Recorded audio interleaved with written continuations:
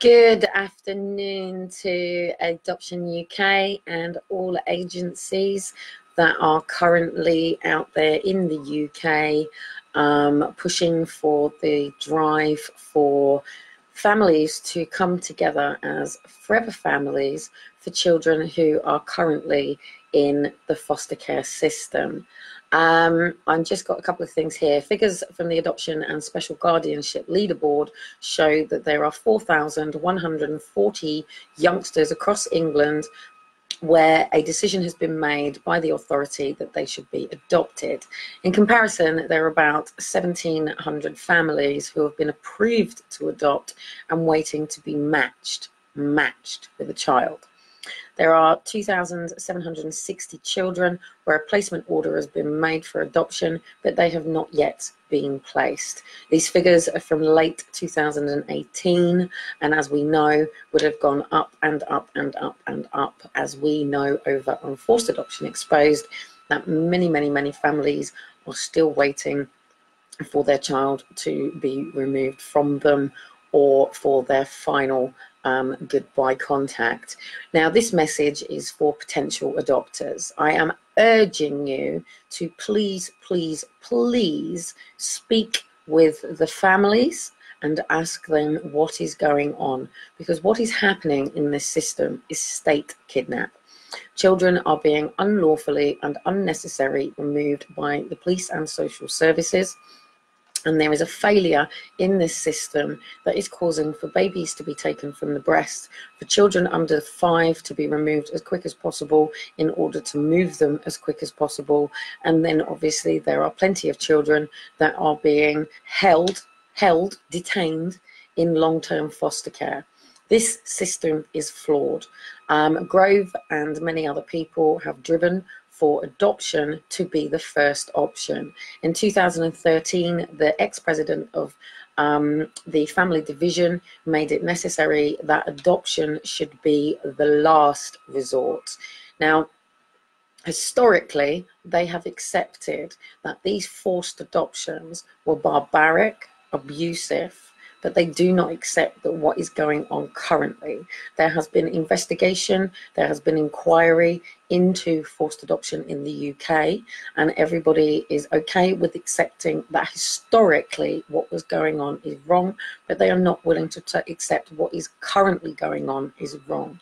I run a page called Forced Adoption Exposed. I am also a mother myself, where 2 of my children, Aaron and Faith, were kidnapped. They were unlawfully and unnecessarily detained from me.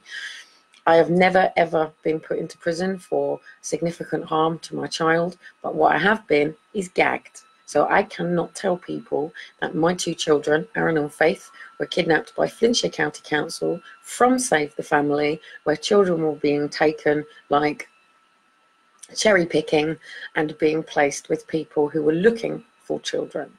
Now, we have to ask a question. Are children being taken for an adoption drive, or is the adoption drive filling up to remove the children? There are so many sides of this. It's a branch of a tree, as I have said on many of my lives, for anybody who follows me over on Kelly Cotton, which is my own journey experience of dealing with the grief and trauma of the unlawful and unnecessary state kidnap of 2 of my children. 2 of my older children remained with me, and I have 2 children who live with me now. The court system is flawed. I do usually talk about parent alienation, denied contact, and long-term foster care, but obviously for this particular matter, I'm talking about adoption. A child needs to be with their natural parents. Many people struggle. Many people come to a point where they have a physical condition. They may need help because, like myself, they go into hospital and they don't have the support systems around them because they're either from foster care or families are no longer here, or families are in a different area. And then this system should be there to enable and support families. That's not happening. I just want to pull something up very quickly. I should have had it ready, really. I would like for you to please, if you are a potential adopter, to please go onto YouTube and to search a program called Exposure, Don't Take My Child, and listen. I'm just going to have to go back because my sound is down. Just 2 seconds. Let me just go back.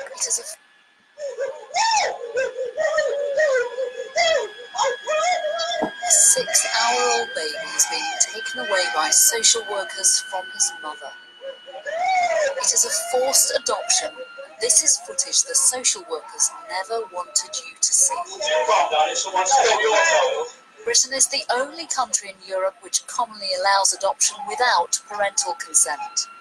Adoption is for good, and as soon as we can place a child in a loving home permanently, better for all concerned. The government's new Children and Families Act is likely to increase the number of cases. Those who've been social workers for a long time went into social work primarily to support families. The reality now is that they are almost exclusively involved in child protection. And removing children unlawfully, unnecessary. An increasing number of mothers are so frightened they are fleeing abroad, helped by an unofficial network of supporters. Over in France here, they do not believe me when I tell them that they can take children. This is Ian Joseph. If you're an adopter, please Google Ian Joseph. It is now harder than ever for families which need help to stop their children being forcibly adopted. It's a very, very worrying picture, because it means that we're just going to continue on this trend towards permanent removal of children. This is a film about the heartbreak of losing a child and the added pain of the secrecy that surrounds it. I really miss him. I really do. I really miss him. And there are, over on Forced Adoption Exposed, nearly 7,000 families. There are also a number over on Faces of Forced Adoption. All of us, families and parents, are here. We are our children. Please someone tell me whether my signal is still going, because it is just cut down. I need to know urgently whether you can still see me right now. Amber, can you urgently tell me, can you please see me? Or has this cut out?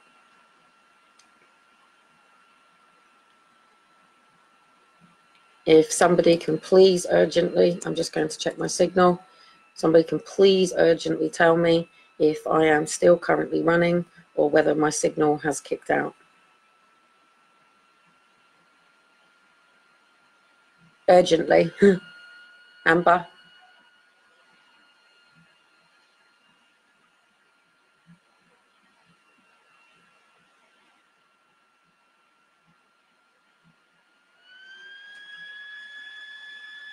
Can't see.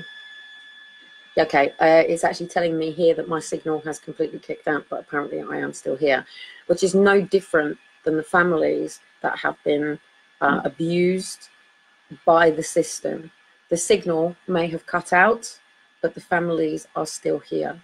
And this is why it is so important for potential adopters to please understand that these children already have forever families. If you really, really, really want to help a family, then adopt the family. Help the family. Don't take their child. Don't kidnap their child, because these children are going to one day want to find us, and you will not have your forever family. There is no such thing as a forever family, because all adoptive children eventually need to know the truth. If somebody does not want to have their child, then they will sit down with you and they will hand that child over to you, and they will look forward to getting regular updates, or they won't want anything to do with the child whatsoever. The majority of cases that I've had are families that have been torn to pieces in complete and utter devastation through the family courts. It has been a hiding to nowhere. People have been coerced into signing Section 47s. Parents that have been through foster care have had records from when they were 3, 4, 5, 6, 7, 15 brought back into their current situation. People have been failed to have the correct help that they should be legally entitled to have. As you heard Gove, everything was driven for adoption. If you go to any festival, if you go to any conference, it will all be about adoption. It will all be about foster care, but it is never about supporting the families. There are people out there right now jumping out of planes, climbing buildings, doing fundraisers. It is a mass drive this month to get more and more money into adoption so they can take them quicker, harder and faster from vulnerable families who just needed somebody to talk to. Sometimes all a mum or a father needs is just somewhere to just offload to, somewhere to get things off of their chest and then go, okay, cool, and move on. We don't need genocide. You cannot take children from low-level families and place them with upper-class families and believe that you're going to create a different breeding. The DNA is the DNA. You cannot change the structure of a child's DNA. You cannot change the identity of the child. What you are doing is abusive. It's abusive to the child. It's abusive to the family. And it's actually abusive to you adopters too, because you are being deceived that there are all of these children waiting for adoption. No, there are all these children that are desperate to be returned to their families. And what this system needs to be doing is going, which of these children need to be returned? We need to get this system right. We need to be a supportive system. If you listen to Exposure Don't Take My Child, the judge himself said it. Social services started to help families, to enable families. Now they have just become about child protection. Whether you have a disability, whether you have a learning condition, whether your child is potentially, you know, waiting for diagnosis and is being removed. And they're coming in quicker, harder and faster because they know you, the adopter, wants the baby. You, the adopter, wants the toddler. You, the adopter, doesn't want the older children. Children are going into foster care to be sexually, physically and emotionally abused. We, the families who have had children taken, must stand up together. We must come together. I ask you to drop this message into every adoption event that is going on Crackbook, social media. And if you know of anyone, please, please, please get this message out to any potential adopters out there. There is a flaw in this system that is failing families and causing for children to be unlawfully and unnecessarily detained. Children are even being removed forcefully and cuffed. Children are being detained. Parents are not being arrested because they have not committed any crime. No crime, no punishment. If a parent has caused significant harm to their children, therefore they should be taken to the criminal courts and facing criminal proceedings. But this is not happening because these parents have not abused their children. They are being taken for possible future emotional harm and labeled with diagnoses such as depression. Majority of parents do end up with postnatal depression. They are being labeled with borderline personality, narcissistic traits because they may have been abused within the care system. To take a child away is even more abusive. But it's not just abusive to the families that you're doing it to their mums, nans, granddads, uncles, aunts, and more important, the father. And these fathers, because the child is taken at birth, aren't being put onto the birth certificate. So you're failing your child to even be able to find their natural parents. Society is breaking down. It's messed. But what's going on is there's families like me and many thousands of others, and historic, and it's been going on for years and years and years, and it is time to stop it. It is very, very important now that judges, agents of adoption agencies and foster carers and social workers all put their hands up and say, we know there is a problem in this system and we are no longer willing to be part of the problem. We're here to be part of the solution. The solution is halt this adoption drive, suspend all current cases.